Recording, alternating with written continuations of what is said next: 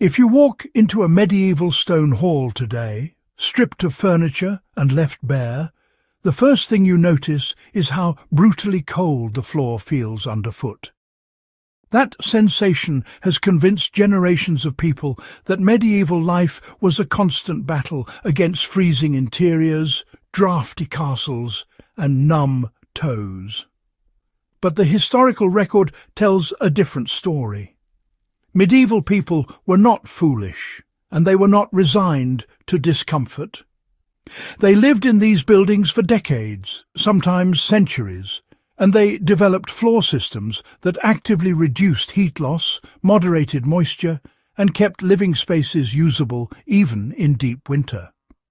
The real surprise is not that they lacked carpets and heaters, but that they didn't need them in the way we assume.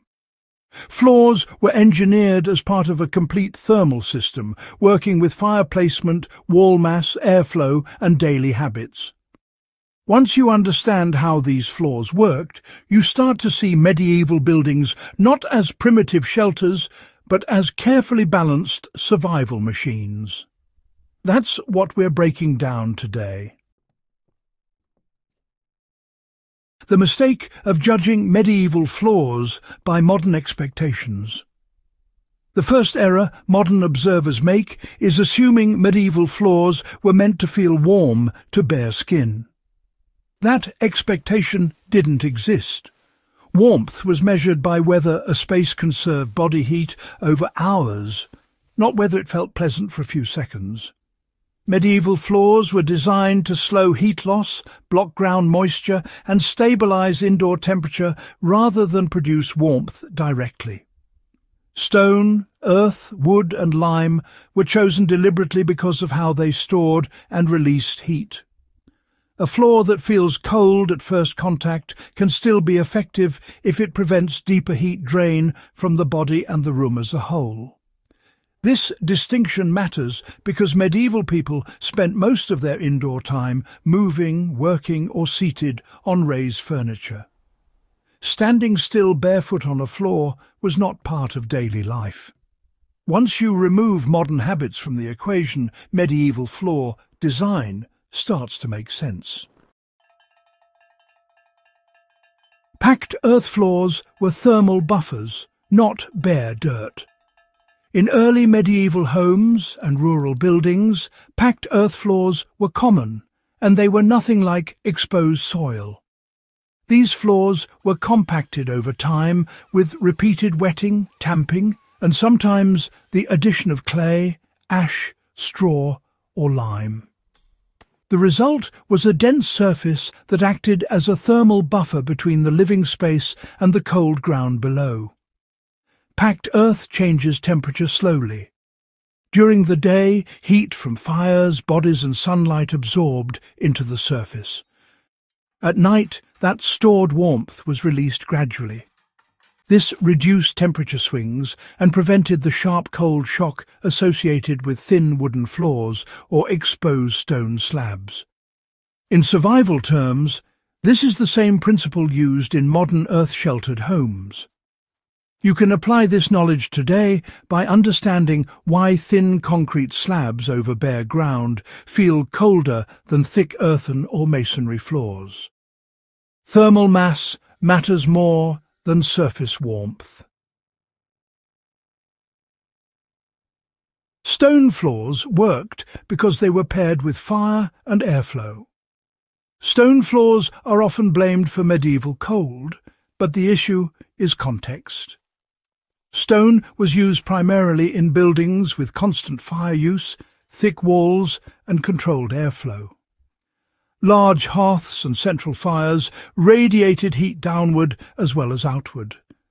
Stone absorbed this energy and held it long after flames died down. In castles and monasteries, floors were often laid over rubble fill or sand rather than directly on bedrock. This reduced conductive heat loss into the ground. Lime mortar joints also played a role by reducing moisture penetration, which is critical because damp stone feels colder than dry stone. A modern practical takeaway is that stone floors only become unbearable when they are isolated from heat sources. In medieval buildings, floors were part of the heating strategy, not separate from it.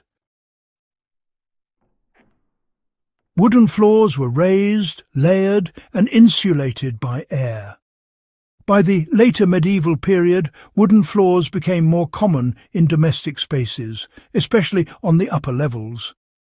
Now, these were not thin planks nailed to joists like our modern floors. Instead, they were thick boards laid tightly together, often above an air gap or over storage spaces, livestock stalls or service rooms. Air, when it's trapped, is an effective insulator. The space beneath wooden floors slowed heat loss quite dramatically. In many houses, heat from animals below would rise through the structure, warming the living area above. This was, intentional. It also reduced ground dampness, which was one of the main enemies of warmth.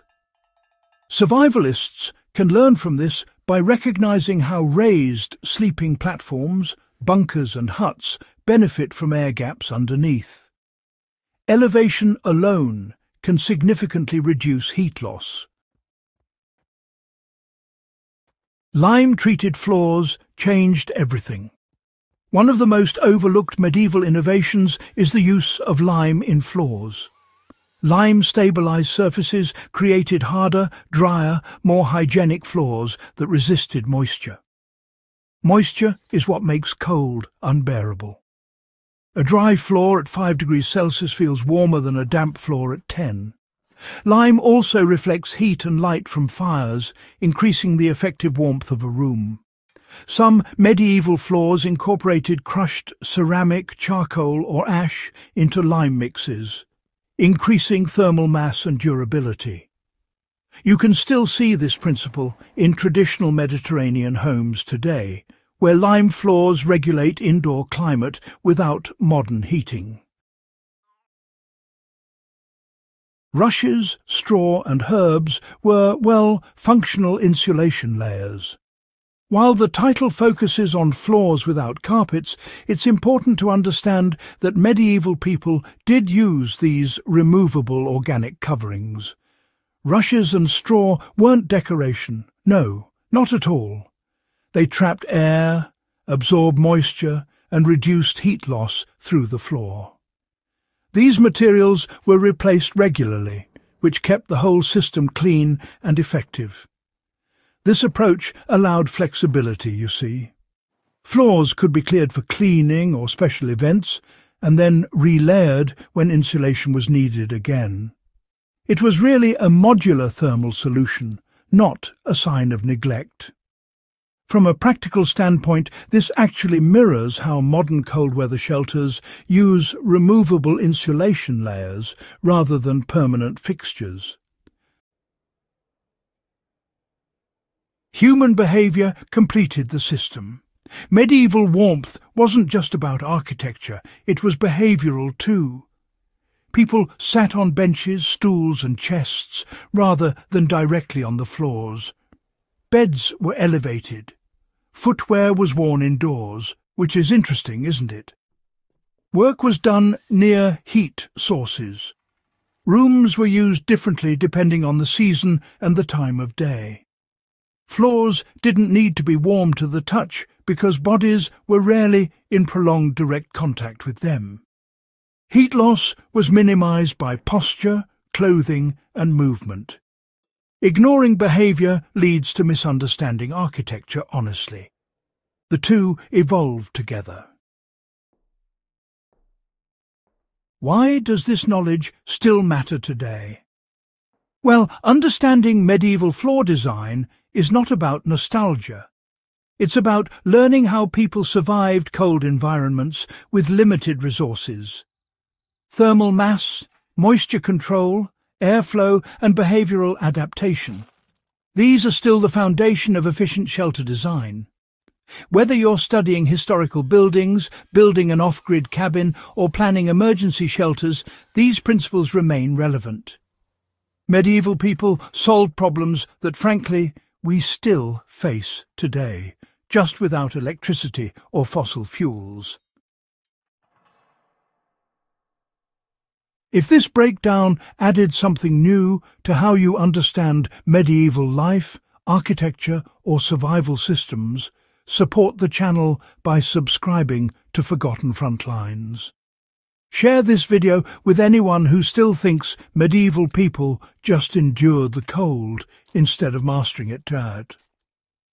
Every subscription helps keep these deep historical lessons alive and explored in the detail they deserve.